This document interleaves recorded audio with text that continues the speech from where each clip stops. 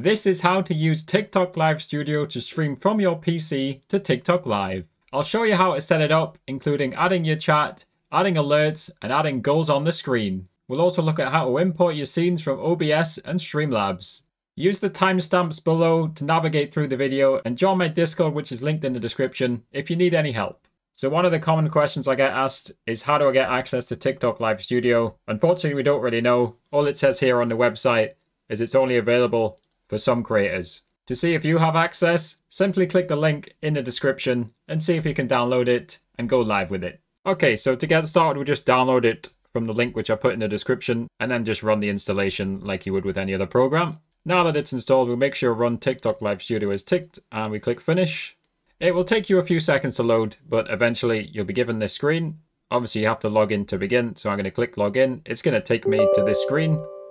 And very quickly, it asks me for permission again from Windows. I'm now logged in, and as we can see, I now need to get on with the setup.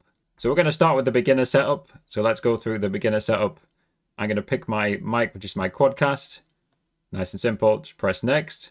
Okay, now I'm going to pick my camera, and this is my lower quality camera because I'm using the main camera for this video. But here's my camera, just press next on that now. And now it's asking for the stream settings, and there's a few settings to tweak here, so pay attention to this one. First, I'm going to set to 1080p, as long as your PC can handle it. You can see it's suggesting an 8000 bitrate, but I'm going to scroll down here, and we're going to change some of these settings. So I'm going to change the encoder to H.264 NVIDIA, and I'm going to change the encoder shift to high, the color space to 709, and the color range to all, and that should just give us some better looking stream settings. So once I've done that, I'm just going to hit next, and I'm going to go with full screen desktop plus camera, and here we go. As we can see, I've now got my PC screen, and it's added my camera down in the corner. As you can see, I can move it around. I can also hold Alt to move it around like so.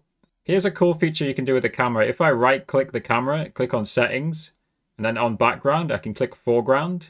It's now completely removed my background. If I turn this off again, you can see even though I don't have my green screen covering the whole camera picture, it still removes the background. So this is a really cool feature you can use if you want to remove the background of your camera shot. So now I've got my screen and camera sorted. I could just go live right now, but let me show you a few more things you can do. If I click on add source here, there's a lot of different things I can add here, but I'm going to show you the key ones that you can't get from other platforms like OBS and Streamlabs. Starting with goal here. So you can set a follower goal. So I'm currently on 126,000. Let's say I want to get to 130,000 followers. I just type that in, click on add source, and you can see I now have a follower goal. Let's say I can shrink it a bit. Let's say I want to put it directly beneath me. I now have, for example, a follower goal beneath me. So right now you can only add one goal at a time. If I try and add another goal, I can't add one. If I right click the goal, click on settings, I could change it to gifts though. So let's set it, say I want 10,000 coins worth of gifts. Let me apply that one. And now I'm on 0 out of 10,000 coins worth of gifts instead. So let's look at the next interesting source, which is the alerts. This will give you alerts whenever you get new followers and or gifts. You just tick as you like. The alert, you can change the alert duration. I think it's fine left on 5 seconds. You can also change the alert photo. So the background photo, you can find anything you want from your images. And you can change the alert color as well. So if I want it red, I would go FF0000, for example. Just click off. It's now red. You can see there's nice red background. There's also an alert sound, and you can pick from a number of different sounds. Let's play it. And again, you can pick from the alert sounds. It doesn't look like you can set your own custom alert sound as it stands. You can also just turn the alert sound off if you want. And you just hit apply. And now the alert box is here. And obviously it's invisible right now because you're not getting anything, but you can place it wherever you want. A lot of people like to place it in the middle at the top of their screen, but place it wherever you want. Now here's the final interesting source. I'm just going to add another source. I'm now going to add a chat box. So this is going to be my chat. You can only add up to 5 different chats at a time. You can set it to black or to white. You can pick the location at the bottom, although you can move it around anyway. Let's just say we'll put it on the right. You can set the messages to disappear automatically. I'm not going to do that. Let's add source, and it's now been added randomly down here. But again, as you can see, you can move it around, you can make it bigger. And again, you can't actually see anything because obviously nobody's chatting right now because we're not live. but let me say I want to put it in the bottom right corner. I'll put it down there and we're good to go. So here's one final tweak that I suggest before we go live. We're going to click on audio settings down here. We're going to click on the cog next to our microphone and we're going to enable noise suppression. So most people have a bit of background noise, usually from their PC or some sort of fan in the background. So as long as we enable noise suppression, I'm going to turn it all the way up to high. And this will mean when I am streaming, people can't hear my fan or any other background white noise. So I've hit save. You can do a sound check here if you want as well, but I'm just going to close it. If I stop speaking for a second, it's a bit misleading. Have a look at this bar here. You can see it's still going up and down, but in actual fact, if you run the sound check, you won't be able to hear anything, and it has suppressed all your background noise. So of course, not everybody wants to stream in landscape mode. So if you want to stream in portrait mode, just click on landscape scenes at the top, change it to portrait scenes. Now you need to add all your sources again. So I'm going to click on full screen here and just click a display. So for example, if I want to stream in portrait mode, put my gameplay in the middle. Now I'm going to add a source and I'm going to add my camera back in again. So here's my USB live camera. I'm going to click on foreground just to remove the background. And I'm really small right now. So let's say I want to go up here, above here. And here I am.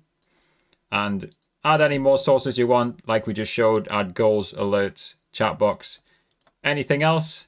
And that is the portrait mode to go with the landscape mode.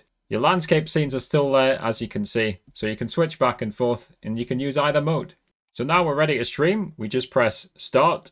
And this is the usual settings for streaming from a PC. Just set your settings.